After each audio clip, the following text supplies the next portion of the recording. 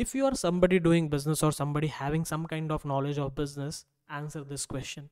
What exactly are you doing in business? Just pause this video or think about it and answer this question. When you're buying something, when you're selling something, what are you doing? You're entering into different kinds of contracts of sales, service agreements, whatever it is, but they are the very basic basis of agreements. And those agreements, if they are enforceable in the court, they are nothing but your contracts.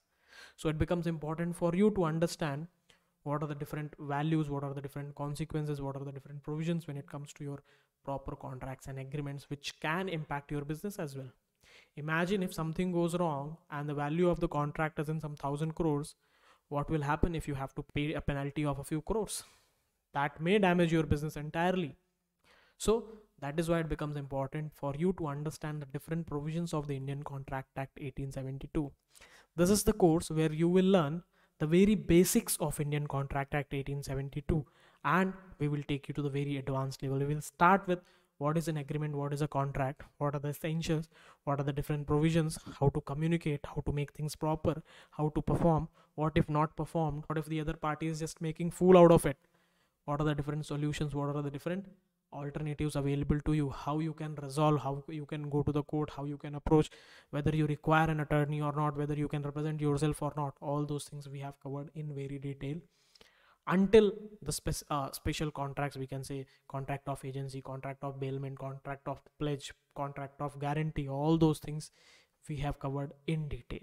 Everywhere you are going to encounter this very basic act of Indian Contract Act 1872, wherever there is something called as business law, commercial law, or maybe mercantile law, any name they give, but every business law starts with the Indian Contract Act 1872 itself, because every business dealing is nothing but an agreement. With an agreement only we start a business, so that becomes a very basis. So everywhere, if it is there in your syllabus, I can assure it is definitely minimum 10 marks are assured. Even if you are preparing for professional exams like CA, CS, CMA, this is there everywhere. At CA Foundation, at CA Inter, CS Foundation, CS EET, CS Executive, CMA Foundation, CMA Inter, everywhere it is there. So it becomes important for you to study, for you to understand what are the different things. And when you understand Indian Contract Act 1872, it becomes much easier for you to understand any other business law. So no matter which course you are pursuing, if it is there somewhere in your syllabus, even if it is there something called as business law or something called as mercantile law or commercial law, I can give you 100% guarantee that Indian contract law is there for sure, right? So let's start with the very basics, and we will take you to the advanced levels.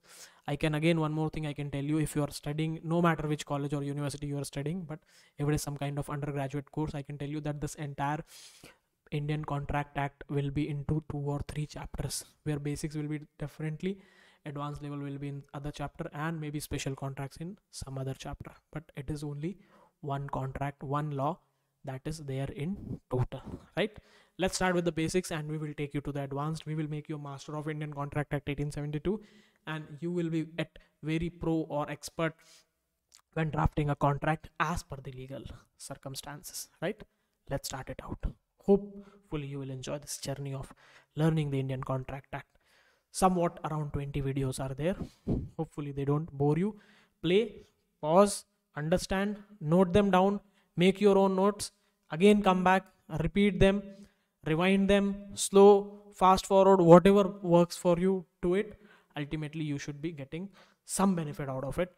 Do whatever you want to do, but make sure that you learn, you understand, you go through, you attain the full value, you achieve whatever you want to, right?